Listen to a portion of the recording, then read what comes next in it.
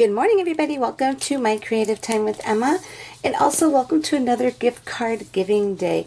Today is a day that my team and I share a few gift card holder ideas with you. So I'm going to show you what I'm using for mine. I am using the spooky tags, and I'm using this cutie patootie little bat. And then I use my bat rosette dies, and this is the one, the bigger one has the bats on it, and the smaller one has a little polka dot holes on it. So I use both of these. And then I use my favorite, which are back in stock, thank God, because I've been wanting to use this so bad, but I didn't because we didn't have any, so thank God it's back in stock. These are my stitched belly band dies. This coordinates perfectly with my stitched treat sleeve die holder. These are also back in stock. And then these also come with a set of stamps called belly band sentiments, and they fit. All the sentiments fit perfectly in these. These are just little layers. This will layer on top of that, and you can put it there with the sentiment. But I'm not using that today. I am actually going to be using one of the little rosettes that I had actually, I'm not sure if you remember, but during the sneak peek week, I showed you this. This is one that I had made already. So I wanted to go ahead and use this for the embellishment for my little gift card holder. So we are going to go ahead and just put our little treat. This is the which one is this one? The stitched treat sleeve die. So we're going to go ahead and just put this together really quickly here. So I'm just going to go ahead and, oops, I don't like that one. Here we go. Okay, so we're just going to put this together really fast here. And let me go ahead, and there are some, what do you call it? There are some embossing lines there for you to fold it. And then this one right here as well.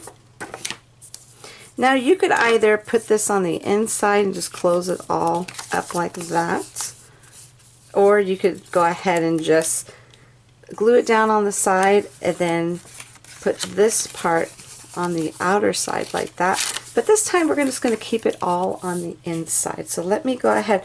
I'm going to use some tape today just to make this go by a little quicker. So I'm going to use this little chew tape here. A little two-face tape. I don't even know what the proper term for this one is called, but this is one we're going to use for this. Like I said, only so we can make this video go. It's going to be a super quick video for you today. Go ahead and put that on there.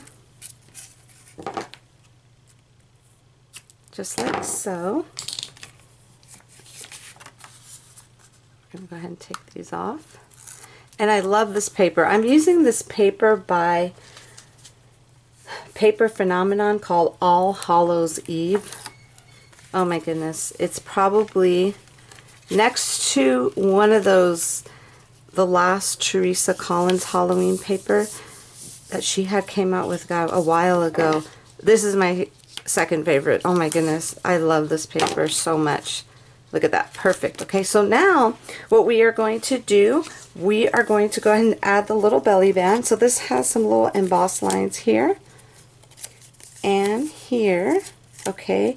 And then it has a little cut line here and here, and that just kind of just crisscrosses into each other like so. So this way we could go ahead and just easily just slide this on. Just like that. Well, my hands are very slippery right now. There we go.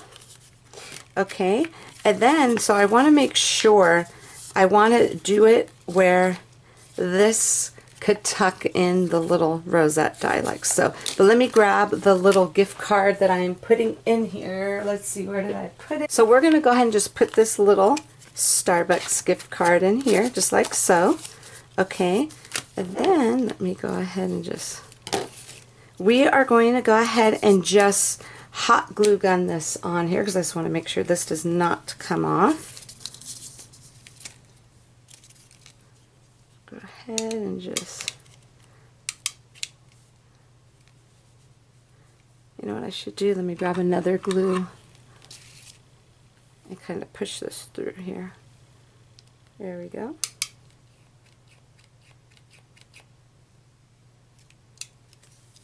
Okie dokie. And then this is just going to go on here like so. Just like that. So this way you could just tuck this in after you put your little gift card holder in there.